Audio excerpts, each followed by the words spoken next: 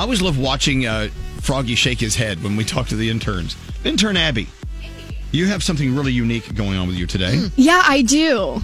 Lots going on this week. Well, particularly last week. Can I talk about it? Can I bring it up for you?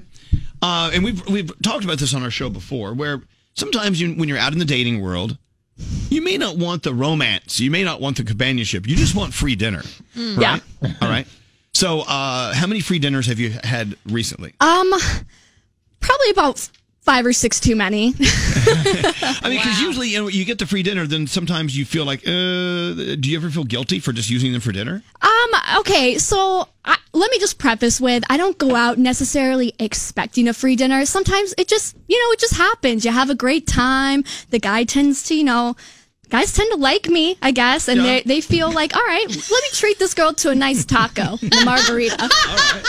So intern return the favor. Yeah, stop it, Froggy. Intern Abby, I think you set up like 7 Tinder dates last week. Wow. I did. So I tried to do one every night because, I already talked to you guys. Because you're hungry. I'm hungry. And girls got to eat.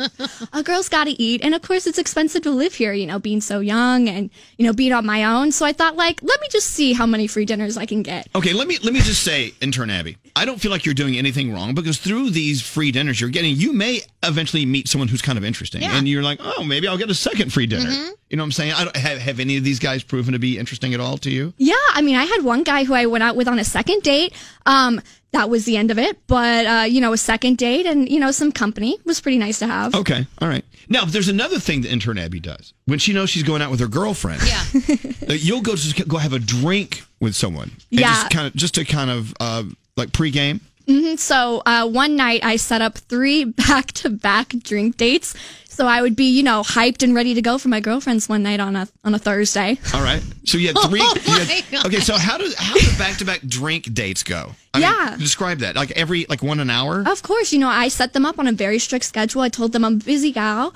I don't necessarily have time for longer than an hour. So 6 to 7, 7 to 8. 8 to 9, I got to get out of here, boys. So now let me, wait. So let me ask you a question. We have questions. Yeah, so 6 to 7, do you look and go, it's 7 o'clock, gotta go? Yeah, and I prefaced it. I said, hey, I got dinner with my friends, so let's just do a quick drink, and if it goes well, I'll see you next week. So did you have, you would have drink number 1, let's get at bar 1. Mm-hmm. Did you go to a different bar? Yes, I tried to schedule them within the same areas. Right. Yes, just, so I wouldn't be late, because tardiness isn't really my style. You're getting a free drink out of it. You don't want to be tardy. Can't be tardy for the party. No, not at all. Okay, so how did that work out? Was it successful? Yeah, for the most part. Wait, what time did you? What time was drink number 1? So drink number 1, I actually did at 5, and then I had the next one at 6. But something did happen. I scheduled 3. But the second one was with the guy that went really well, so I ended up accidentally standing up the third guy. Okay. Well, I know, but you had a good time with Tender Man number 2. Yes, it was a great margarita. Okay, very nice. And then, so you're going to see him again? I did, and I'm not going to again. Okay. Okay, but the third guy that you blew off, you actually saw later at a party. Yeah. So how did that go? So the next weekend, I was going to go with a pregame with my other friend, and she had mentioned, it's this guy named Scott, and I had already met one of her friends whose name happened to be Scott. So I thought, it's the cool guy, with the beard. I get there, and it's date number 3. And he was not happy with me. What did he say? So he just kind of came up to me. He's like, hey, I think I know you from Bumble. And I said, yeah. About that. I'm so sorry. But you know what? Ended up being fine. And he ended up buying me a drink anyway. There you go. Now, was it you that got the guy's HBO Go password? Yeah, it was. Oh, so I sound like such a scammer now. Now you do. Just a little. You've been sounding like a scammer this entire time. Right. I'm never going to get a date after this, ever. Sorry to all the guys out there. Look, it's okay being cheap.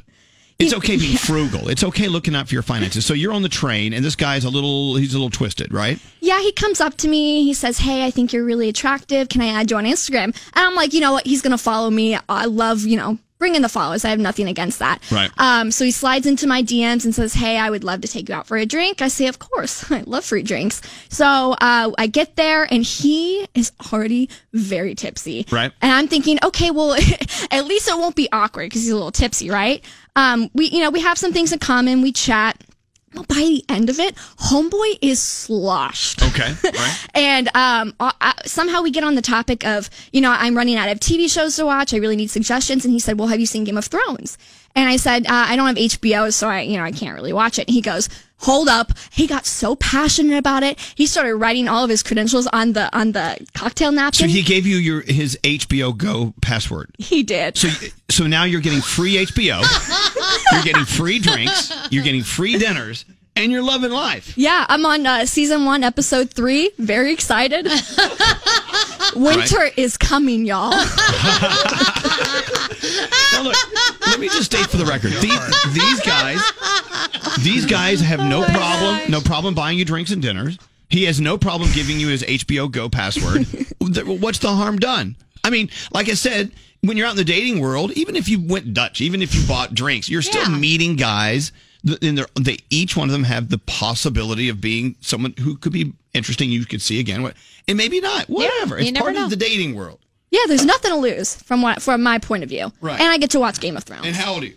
I'm 21. Okay, and you're very honest with them. You say, "Look, we're going to meet for a drink, and this is my time frame," and they can say no. Yeah. I love this text. Intern Abby is my hero. You go, girl. Wow, not all heroes wear capes, I guess. Yeah, it's true.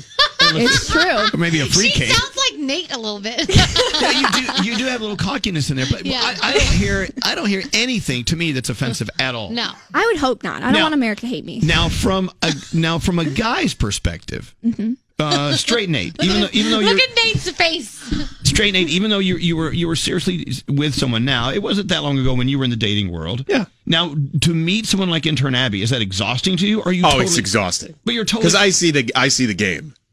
As somebody going out and having gone out on a lot of dates, I know exactly what you're all about. right. So I know that, okay, for me, for instance, I would only say, all right, we're doing drinks. That's it. I don't get scammed into no dinners, right?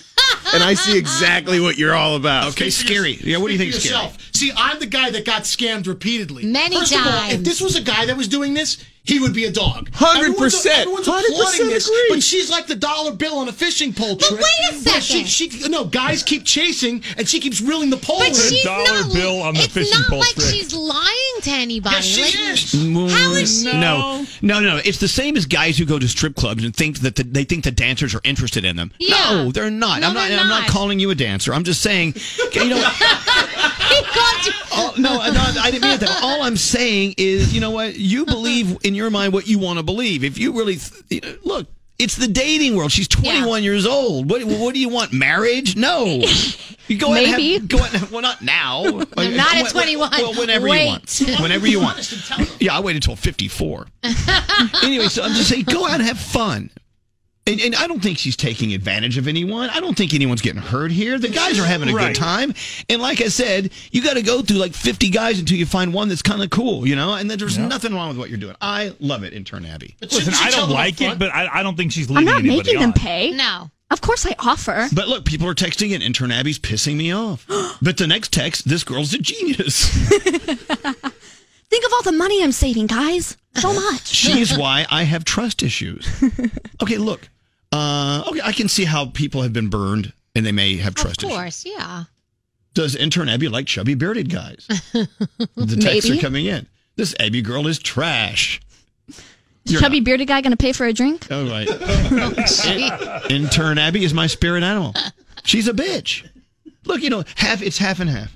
Just understand what you're doing. Some people are fans of and some people aren't. I can live with that. Okay, good. All right. She can live with that as long as she's getting free drinks. Right. All right, Intern Abby, you keep us informed, okay? Will do. Eventually, I got bad news for you. Eventually, you're going to meet a guy that you kind of like. Yeah.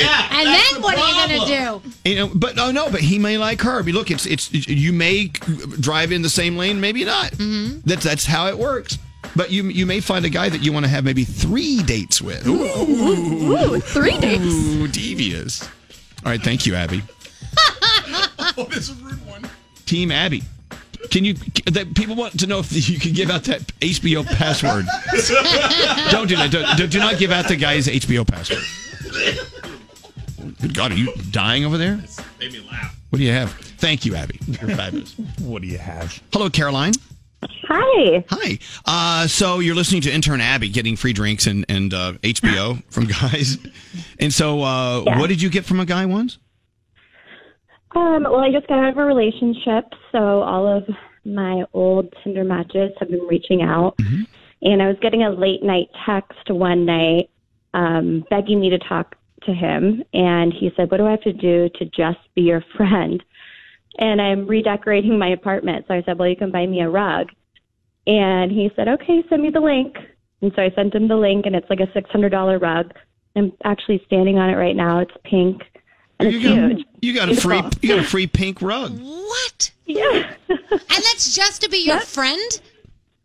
Yeah, I actually blocked him after that. Well, you got the rug. No, that's not right. That's not cool. Well, I don't know. Well. Unless he was a creeper McCreepster. Yeah, he may have done something. Was. He did something was. creepy, other than giving you a free rug wait a in return for friendship. Which if he was going to do that, I think hello, But the guy's wait a out of minute. it. Did you give him your address to mail you the rug?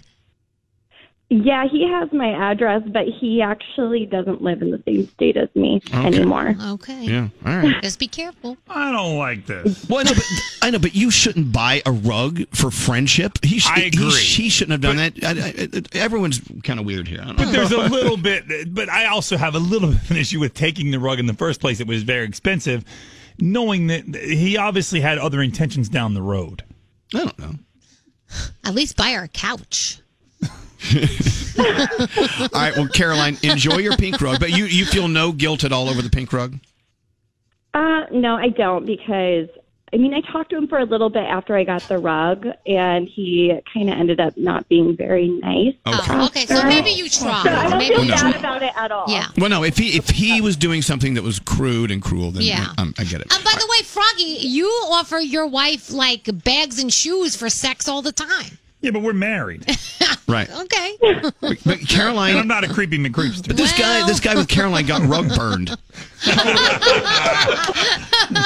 right, Caroline, thank you so much. What's Gary? Some rando listener, Madison, she Venmo requested me $180 For what? To pay for the ticket to the iHeart Festival. She wrote hashtag help a girl out. Help a girl out. You saw that? Help her out.